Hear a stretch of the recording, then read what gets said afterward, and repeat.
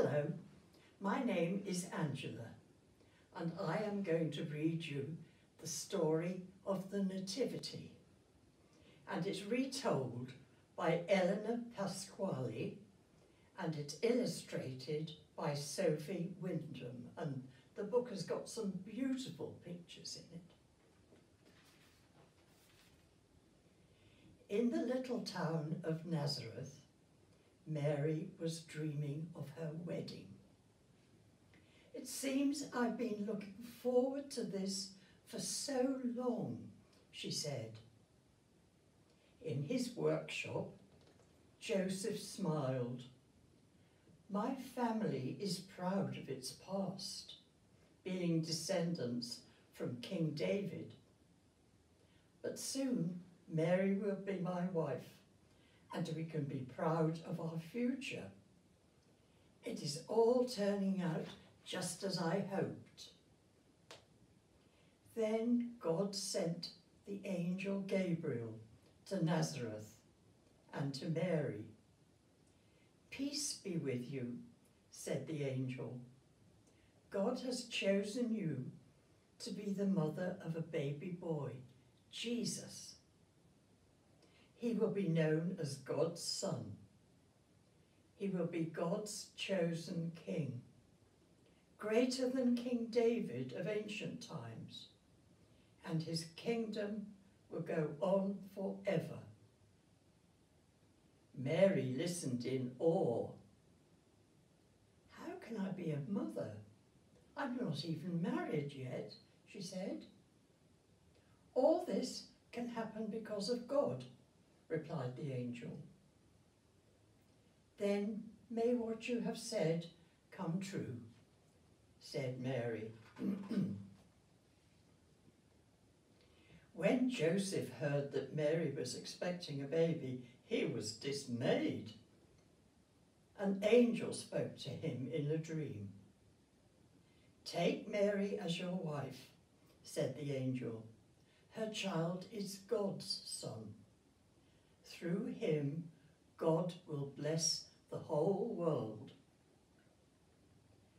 Joseph awoke in good heart regarding his marriage, only to hear news that made everybody downhearted. Everybody must go to their hometown to register as taxpayers by order of the emperor. Joseph made a plan. He hurried to find Mary. We will go together to my hometown, he said, Bethlehem, where King David was born hundreds of years ago. There we will register as a family. It was all agreed. Amid great excitement, Mary and Joseph set off together. And there's a lovely picture of Mary on the donkey with all her luggage tied on behind.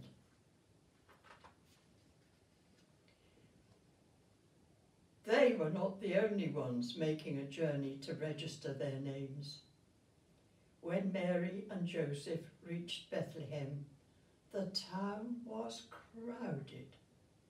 There was no room for guests anywhere. The only place they found anywhere to shelter was where an ox munched and a donkey stamped and shuffled. There, in the night, Mary's baby was born. She wrapped the baby in swaddling clothes and laid him in a manger.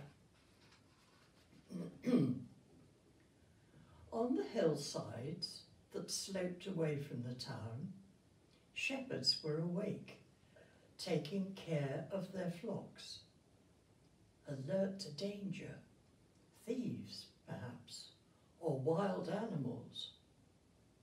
An angel appeared. Good news, cried the angel. Joy to all the world. Tonight, in King David's city, your Saviour has been born, a new king, God's chosen king. Go to Bethlehem, see for yourselves. The child is wrapped in swaddling clothes and lying in a manger.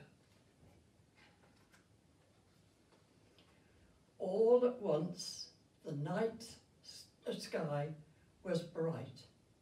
1,000 angels, all singing, "Glory to God in the highest, and on earth peace, goodwill to all men." As swiftly as they had come, the angels vanished into heaven. Awestruck and astonished, the shepherds left their sheep. They hurried to Bethlehem and searched the dark streets until they came to the stable. There, in the lamplight, were Joseph and Mary and a newborn baby, just as the angel had said. Mary listened wide-eyed as their story, treasuring every word. In nearby Jerusalem, Herod ruled the land on behalf of the emperor. When foreigners came to the city with this troubling news, he demanded to see them. "You say a star has led you here," he said. "You say it is a sign that a king has been born to my people, even though I am the appointed ruler." He leaned closer. "My advisors tell me that one day God's chosen king will be born in Bethlehem. Go, see if you can find the child. If you do, come and tell me." He furrowed his brow. "I will need to go and worship him too." The foreigners set out. There was the star they had followed for so many miles, shining on the road to Bethlehem, and finally stopping low over one particular house. They went inside and found Mary and her baby son. "The newborn king," they exclaimed. "We have come to worship him." And respectfully they brought out their gifts, gold and frankincense and myrrh. "We will not go and tell Herod about this child," they agreed. "Did we not hear an angel warning us in our dreams? That man fears a rival. He will seek to harm him." An angel also spoke to Joseph. "Hurry!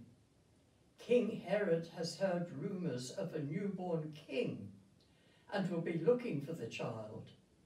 Take Mary and Jesus to Egypt and stay there until it's safe." Jesus was no longer a baby when the time came for Mary and Joseph to return to Nazareth. There he grew up with the other children, every year taller and every year wiser. "Such a good son," everybody said. "What a blessing to his family." Only heaven knew how soon Jesus would bring a greater blessing to all the world.